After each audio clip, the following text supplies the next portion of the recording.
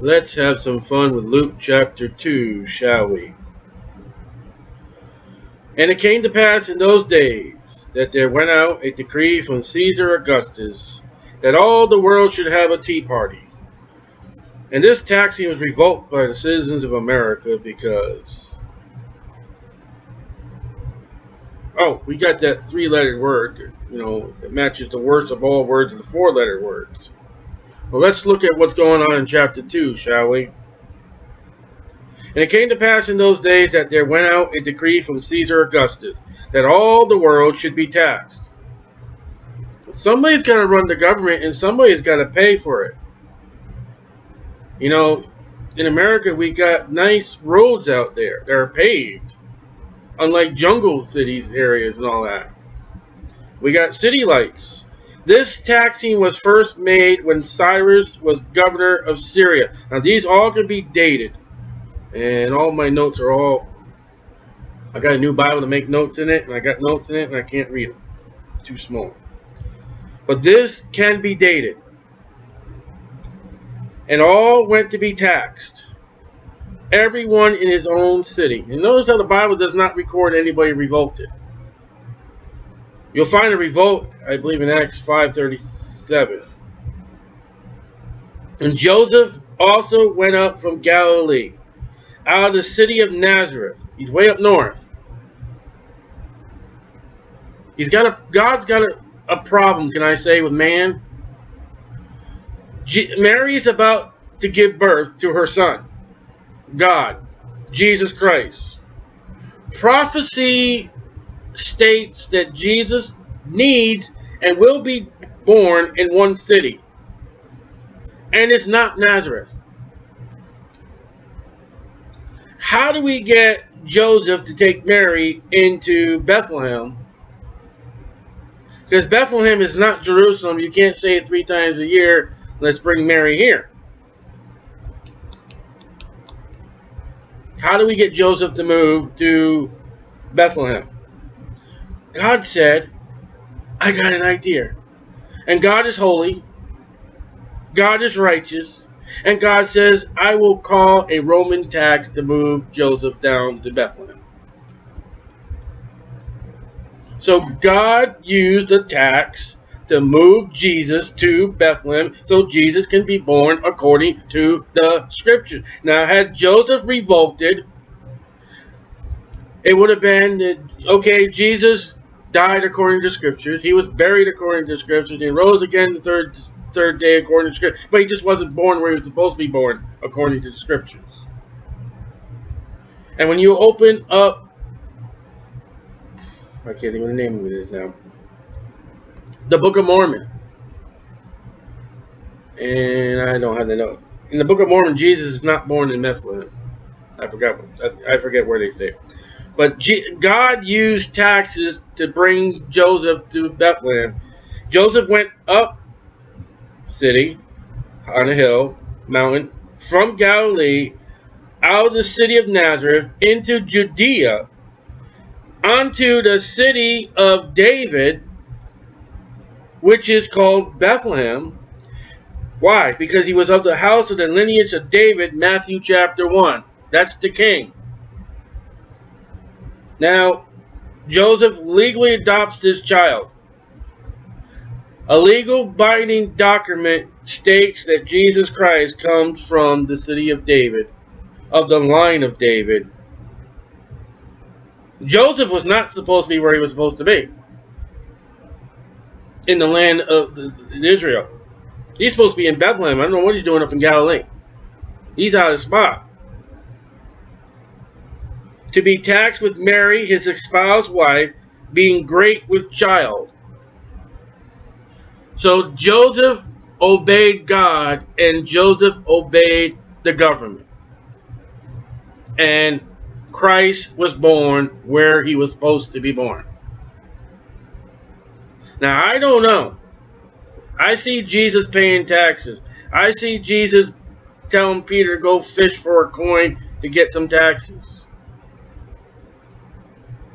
Had they revoked his taxes, Jesus would have never been born where he would have been born. Better be careful what you revoke, because God may be the author of it. In Romans 13, Paul tells everyone, hey, obey the powers that be. Joseph did. And so it was that while they were there, that the days were accomplished. Right?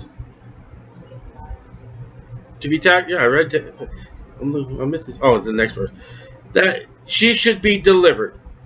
She's in her 9th month. And she brought forth her firstborn son. Why did you say firstborn son if there was any others?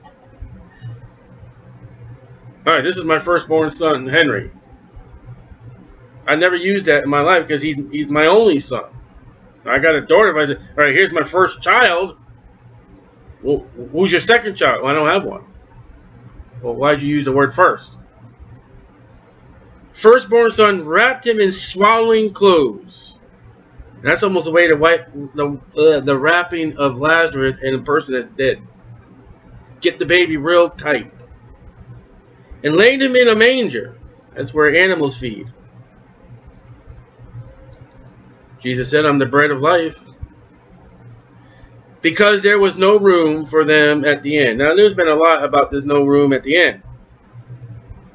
Why would there be no room for Jesus at the end? Because all the world's being taxed and they got to go to their house of lineage to be taxed. So the city's full. You know what no room at the end told you? The Jews went and paid their taxes. Now, if anybody's going to be paying taxes rather than saving money, would have been the Jews. And I'm not joking. You think that's a joke? Every Jew in this time went and did what they were supposed to do by the government. And there were in the same country, Bethlehem area, shepherds abiding in the field. So Bethlehem, the house of bread, is a city known for shepherds. And if you're going to have the shepherd and the chief shepherds of all shepherding, John chapter 10, Jesus says, I am the shepherd. Where would this shepherd be born? Where David was. David was the greatest shepherd, according to the Bible. Shepherds, abiding in the field, keeping watch over their flock by night. And lo, the angel of the Lord, Jesus Christ himself, shows up. He's in a manger. Can't get out of here. They got me all wrapped up. Came upon them, and glory of the Lord shone round about them. There's that same light that showed to Paul. And they were sore afraid. UFO. There's a Bible UFO right there. Here's this light that came out of the sky. Instead of them saying, take us to your leader, let me tell you to go where your leader is. You follow that path, and there's your leader, the King of Kings, the Lord of Lords. You know, they laid him in wood, and he went to the cross that was wood. And the angel said unto them, fear not, for behold, I bring you good tidings. That's the gospel. There's another gospel right there. Gospel means good tidings. And great joy, which should be to all people. That's not the gospel we preach. We preach that Christ died for our sins, was buried, and arose again. That's our gospel. Yeah, he was born. But without Calvary, without the tomb, without the empty tomb, we just got God born.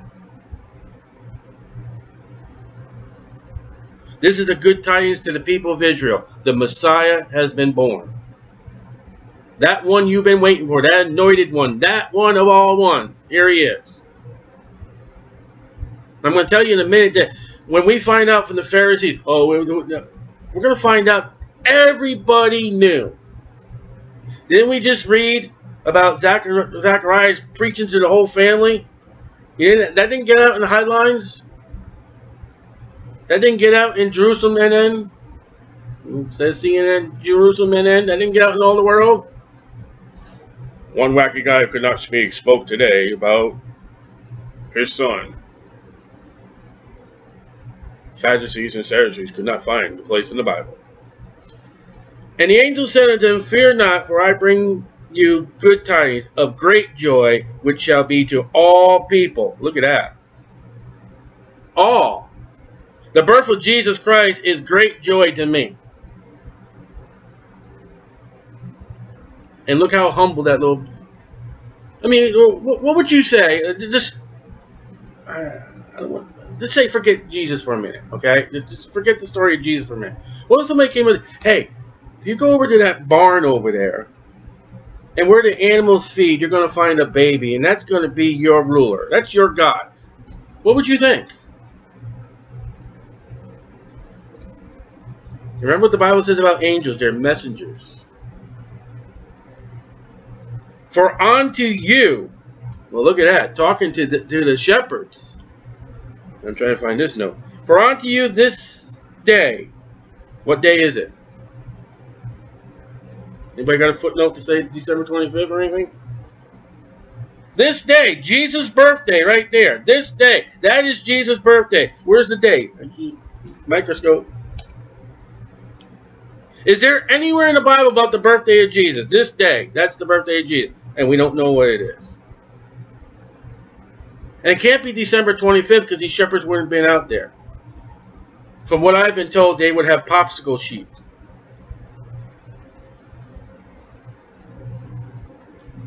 And a shepherd loves his sheep. He wouldn't put them to that misery. This day in the city of David, a Savior, capital S, which is Christ the Lord.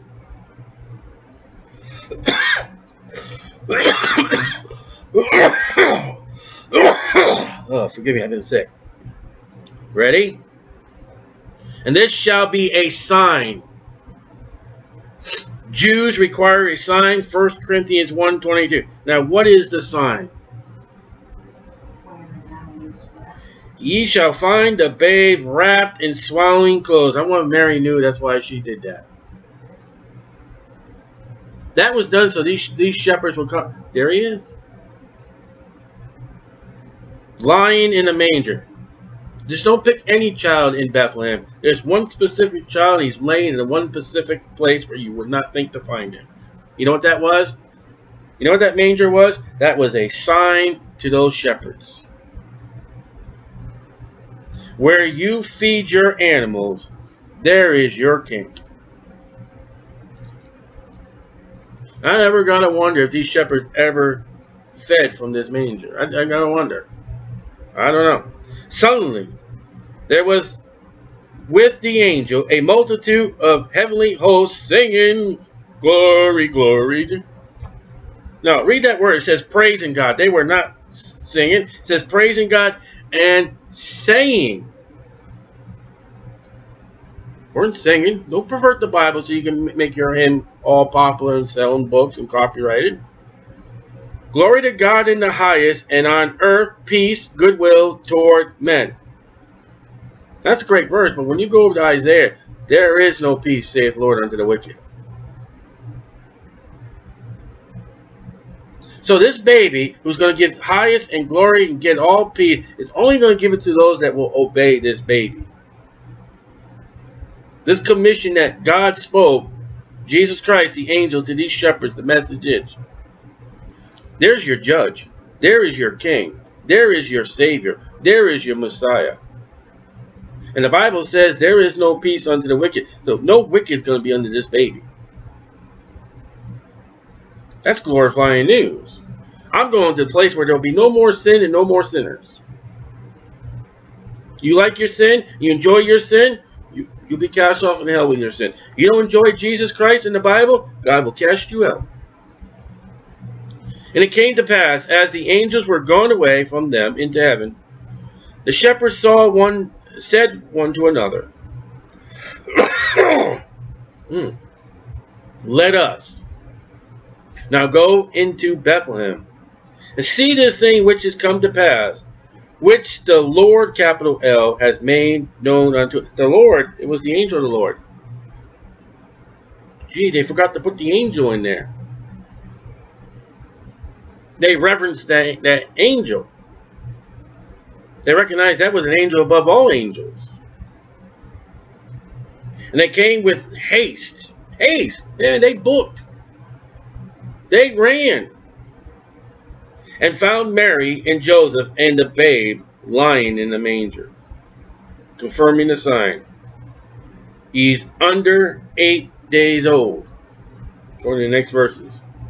So he's an infant. He was just born, days old, maybe hours. And when they had seen it, they made known broad the saying which was told them concerning this child. And they that heard it wondered at those things which were told them by the shepherd. Now, there was no room at the inn, right? Everybody was called to their city to be taxed, right? So how many people would these shepherds be preaching to right now? Masses and masses of people. And Joseph himself was from Nazareth.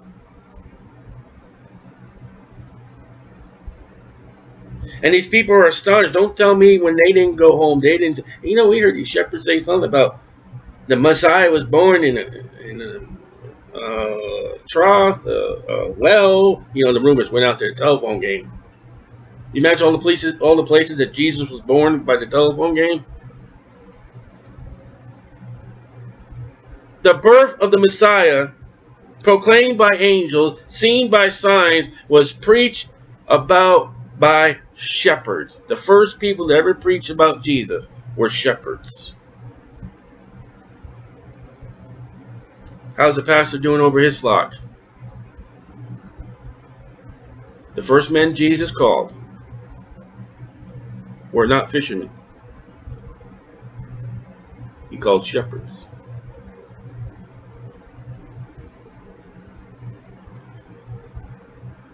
They heard and wondered at those things which were told them by the shepherds. The first good news ever preached were by shepherds. But Mary kept these things and pondered them in her heart. That said much about Mary.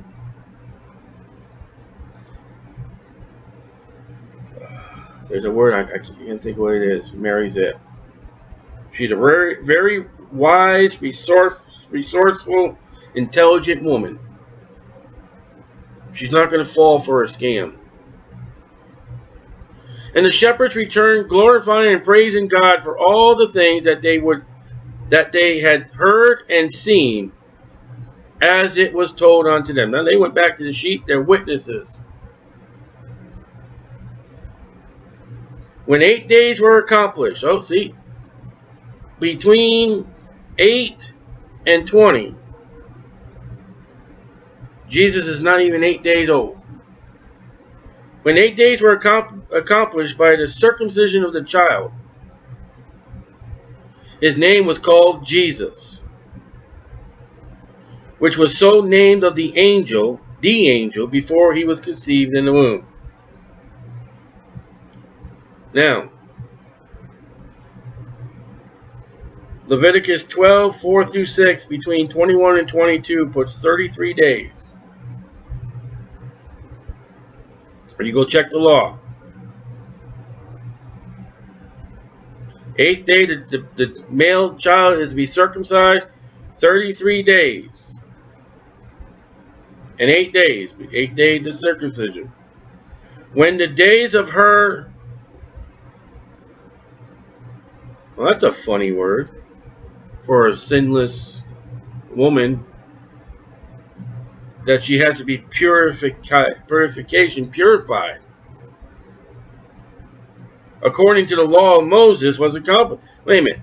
The law of Moses, if she was not a sinner ever again, then why would she need the law? And did you read what Leviticus 12 says? One of the offerings she was supposed to bring was a lamb for what? Sin. But the Bible says here she could not afford a law. Let's get to that. That they brought him to Jerusalem to present him to the Lord. So they leave Nazareth, they go to Bethlehem, and they end up in Jerusalem. Joseph and Mary obeyed the law.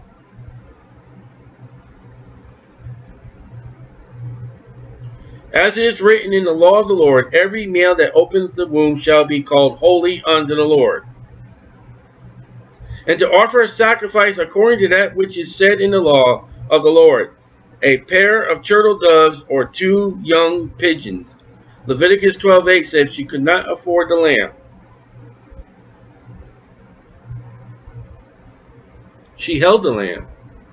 John the Baptist said, that lamb, that child, behold the Lamb of God, would take away the sin of the world. See, he couldn't take away Mary's sin yet. Did you get that? Because he hadn't died on the cross.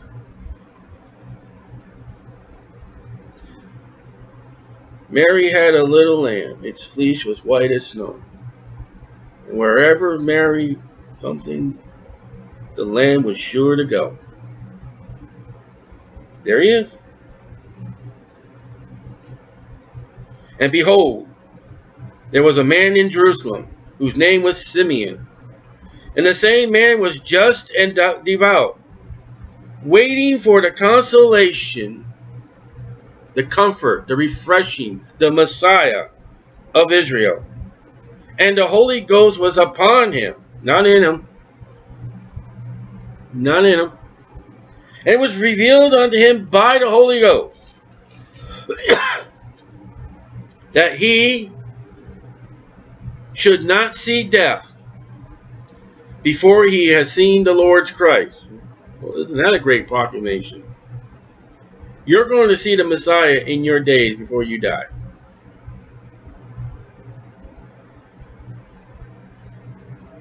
Simeon must have been a wonderful man for God to step down and say, you know what? Before I call you to Abraham's bosom, you're going to see that Messiah. And the next time you see that Messiah, he's going to let you out of Abraham's bosom. And he came by the Spirit into the temple. Simeon came into the temple by the Holy Spirit. God said, go in there. So the Holy Spirit can lead you to go to places. And when the parents brought in the child Jesus to do for him, after the custom of the law, the circumcision, imagine God had to have that operation. Why? Because it was a covenant of Abraham, of the Jewish people. That operation, verse 27, confirmed that Jesus Christ was Jewish. Then took he him up in his arms, and blessed God, and said, Lord, now lettest thou thy servant depart in peace, death, according to thy word. Where is he again? Let's get the picture here. Where is he? He's in the temple. There's got to be priests around, right? Somebody's got to be around. The temple's not by itself. No one's alone. Watch these words. My eyes have seen thy salvation. And nobody knew that this was Jesus Christ. He's named at this operation. They do the operation. We're going to name this child Jesus. No one else has been named Jesus. And then Simeon walks up and said, thy salvation. The Old Testament. That's God. That's Jesus. Which thou hast prepared before the face of all thy people, a light to lighten the Gentiles. Isaiah 42:6. Scripture is being quoted now. 8 days of Jesus' life. Scriptures are being quoted about this baby, about this child. They did know who this child is. It's a record in the books of Jerusalem that this child named Jesus was circumcised the 8th day of... Anybody get the date? You mean nobody recorded the 8th day so we can know what day he was born on? Oh, Simeon. Yeah, who was the scribe? That would be recorded in the books, you know, somewhere. Which thou hast prepared before the face of all thy people, a light to lighten the Gentiles. That's me. Simeon brought over, way over, the death, burial, and resurrection of Jesus Christ. Way over the book of Acts unto us Gentiles. And glory of thy people, Israel. And Joseph said And Joseph and his mother marveled at those things which were spoken. Modern Bibles say, and his father and his mother marveled. There would have been no adoption yet. The baby's just 8 days old. The paperwork would probably start getting into play right now. But you would not adopt a baby 8 days old. And if he's the father right now, then Mary and Joseph came together. So modern Bibles take away the virginity of Mary for Jesus Christ by saying, and the father and the mother marveled. The Bible's right. And Simeon blessed him and said unto Mary his mother, behold, this child is set for the fall. That's a great thing to tell a mother, isn't it? Imagine she's got that baby in her arms now. She's loving it. He's just a darling. He's got particularly that light about him. Or something, maybe. I don't know. But there's her firstborn son, and he's going to have a fall. And rising again of many in Israel, and for a sign which shall be spoken against. Parentheses, a very important note. Yea, a sword shall pierce through thy own soul also. Well, thank you for the good news, Simeon. That is really present. Did he put that in a Hallmark?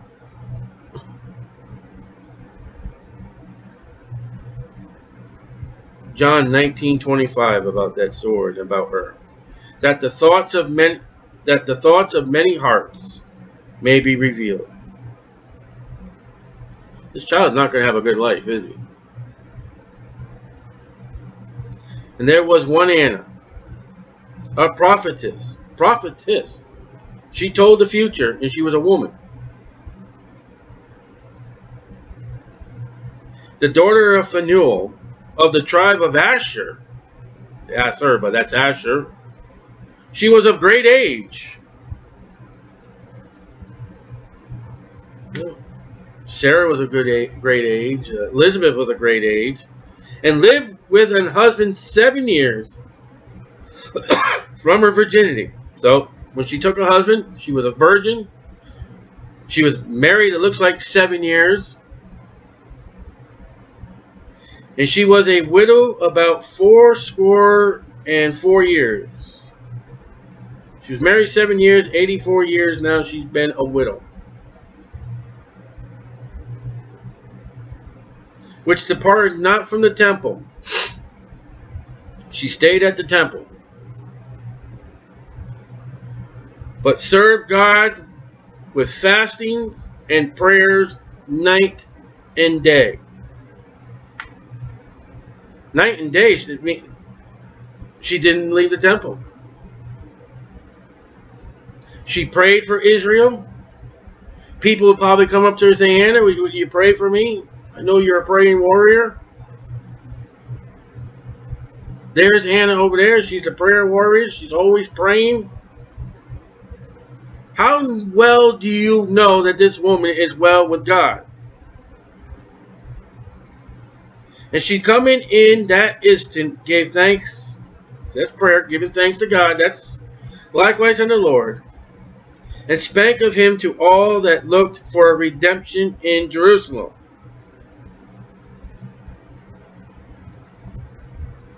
She got to see the Messiah.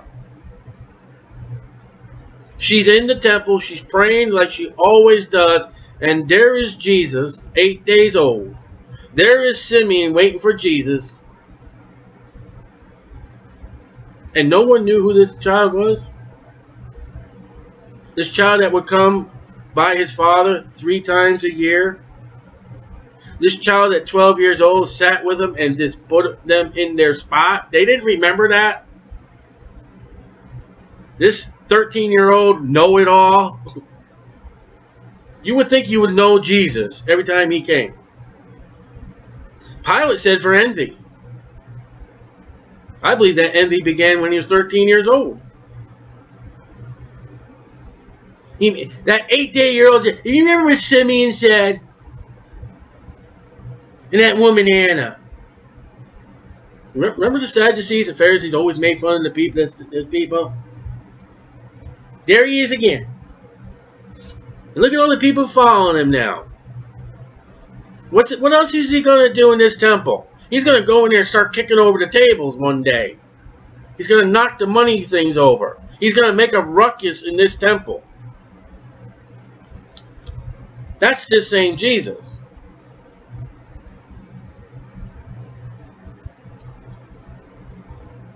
And when they had performed all things according to the law of the Lord. What's that? The circumcision. And Mary offering a sin offering. According to the law of the Lord, they returned into Galilee to their own city, Nazareth. Not Nazarene, Nazareth.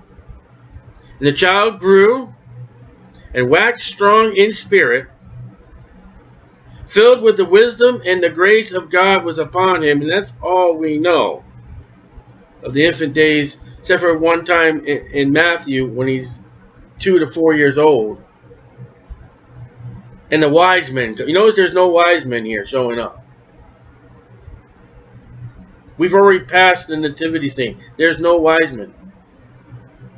They're in Nazareth. They're in a house, the Bible said. And then the wise men show up to the house in Nazareth. Now his parents went to Jerusalem every year at the feast of the Passover. They obeyed the law. They did right. I would believe Joseph went the other 2 times too. But this is a particular one in the Lord's Prayer. This is this is the 13th Passover of Jesus Christ. Oh, excuse me, 12. When he was 12 years old, it was 12, not 13. When he was 12 years old, that's a nice year, isn't it? 12, Israel. I don't know why I said 13. Woman 12 years of infirmity. Girl 12 years dies. It was Ishmael that was circumcised 13 years old. That's what it was.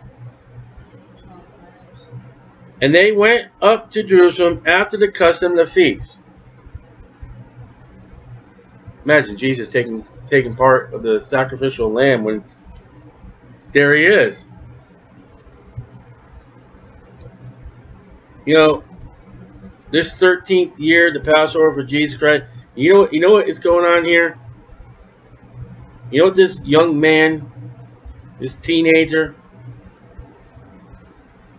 he was there the night the Passover lamb.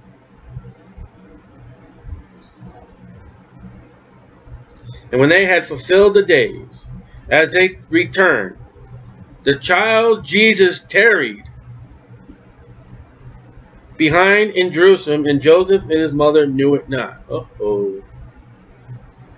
But they, supposing him to have been in the company, went a day's journey, about 24 miles plus or minus.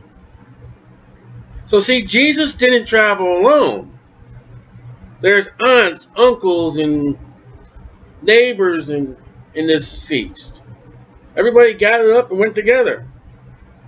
And they saw him among the kinsfolk and acquaintance, people they knew, friends. They're not family. And when they had found him not, they turned back again to Jerusalem, seeking him. And it came to pass that after 3 days, here's an interesting number, they found him in the temple, sitting in the midst of the doctors, both hearing them and asking them questions. 5:17, run to that chapter. And all that heard him were astonished at his understanding and answer. Who is this 13-year-old little know-it-all? He's God. Don't tell me they didn't remember this day. And all that heard him were astonished and at his understanding and answers. He was answering them and giving them answers. And when they saw him, they were amazed. And his mother said to him, Son, why hast thou dwelt with us? Now Mary being, Behold thy father, and I have sought thee, sorrowing. Thy father. Joseph and I were crying, What happened to you, son? Jesus, the nice little boy that he was, God is love. He said unto him, how is it that ye sought me? Wist not that I must be about my Father's business? Corrected his mother there. It's not my Father. My Father's a comforter. My Father is about this business. What business? Where is he at? That's his Father's business. Now people say, yeah, okay, Joseph was a carpenter. Yes, but Jesus' own words is, I'm not to be known as a carpenter. I am to be associated with this temple. He later on will say, this is my house.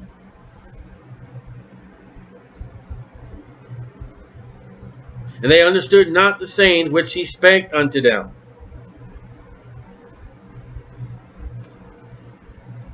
Mary kind of forgot who he was.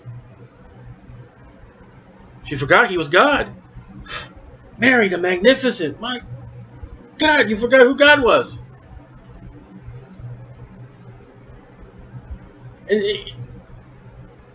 your American liberal today would say Jesus was so rude. Mary should have known. Oh God, where would God be? He wouldn't be working on a lathe. He'd be working in the temple. That would have been, yeah, okay. Oh yeah, I forgot that little great child of mine. That's God. She didn't count. She forgot to count that blessing and name them one by one. So see, Mary is like you and me.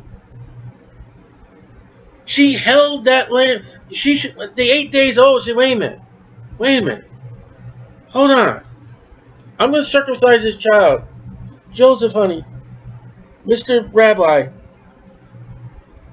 Isn't there somewhere in the scrolls that say God shall give himself? Isn't there something? Isn't something about this baby that the angel spoke to me, that the Holy Spirit will come upon me and he shall save his people? It's all forgotten. And he went down with them. The Bible says in Hebrews 5:8 he had to be subjected to them. Imagine God listening to a parent. Come on, Jesus, let's go. I'm about my Father's business, but I got to obey you. You're my parent. How's that one? I don't know. Would it have been right for his parents to say, okay, if this is your business, let's stay here?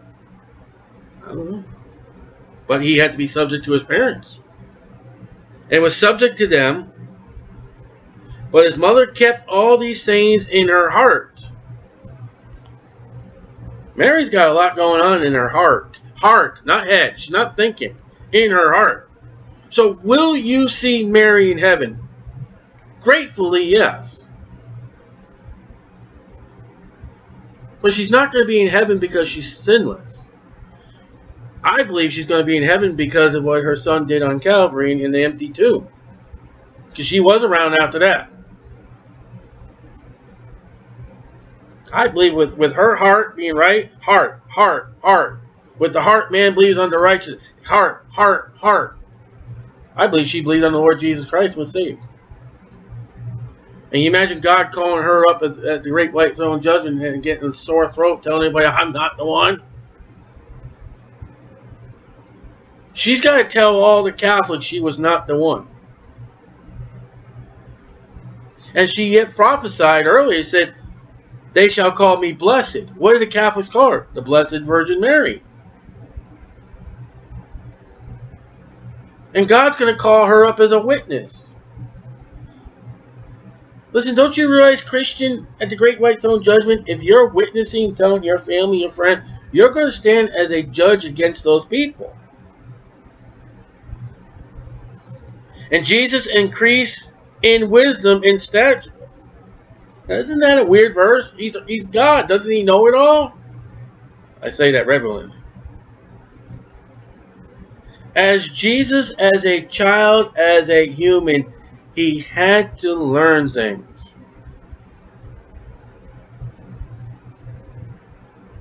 I can't picture this. I can't picture God as a child. Did Mary have to train him how to be potty trained? And was it a hard time? Sinless Jesus couldn't have terrible twos. And yet I can't picture Mary and Joseph having to tell Jesus, put that down. But he had to learn wisdom. You know what that wisdom is? It's bedtime. You got to go to sleep. You can imagine God laying there being full conscience, young, but knowing, okay, it's bedtime. I never did this before. Yeah, okay, as a baby, yeah, I slept. But finally realized, wait a minute. I'm sleeping. God slept. All right, Jesus, eat your peas. I'm God. And I got to eat those peas I made.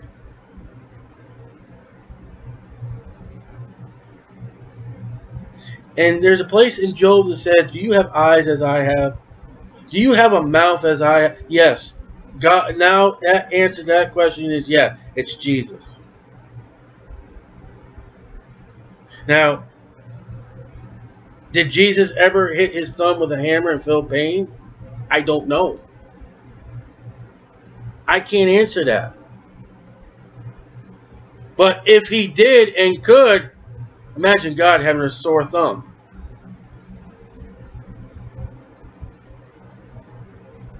And to realize now God knows what we go through. He would watch. Now come on, you think these are the perfect parents? He would watch his mother and father fight. He would watch a couple down the street as the husband got thrown out. He would see death in this village. He would see a marriage. He would hear gossip. He would have to study and learn how to speak and know the scriptures. And the Bible says in Hebrews 5:8, the Bible says here in Luke 2, Jesus increased in wisdom. Here's a funny statement, and stature. How was Jesus when he growing up? In favor with God and man. God was pleased with Jesus, and men were pleased with Jesus. Until he gets up and starts preaching.